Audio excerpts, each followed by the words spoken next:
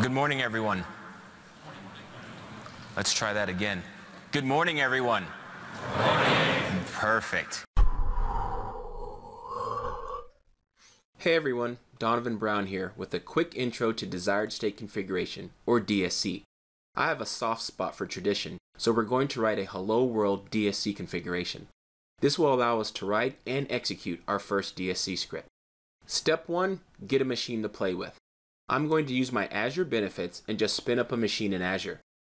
DSC was introduced in Windows Management Framework 4.0.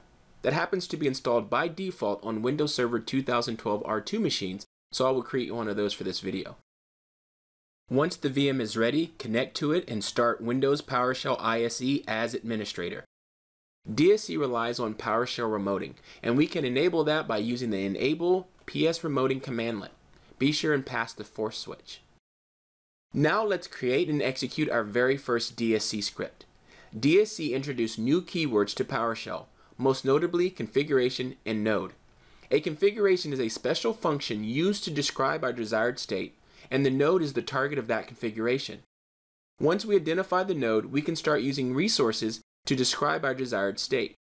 A resource has the ability to get its current state, test that state against the desired state, and if they don't match, set that state. The resource we will be using is the script resource, which has three properties: the get, set, and test scripts. The get method returns a hash table that contains the current state. For our example, we are simply going to return an empty hash table. The test method returns true or false, indicating if the desired state is already met. If the test method returns true, the set method is never called. So we are going to always return false, so our set script gets called. The set method is responsible for actually bringing the resource to the desired state. In our case, we simply want to display Hello World.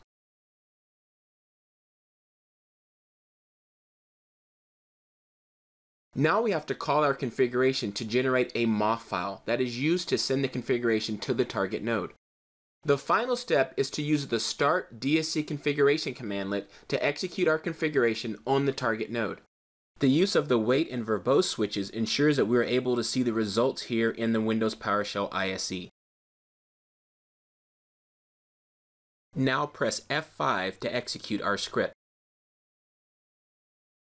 As you can see from the output, we were able to print Hello World. Now that we have successfully created and executed a DSC script, in future videos we will start doing some real work. Until next time, I'm Donovan Brown.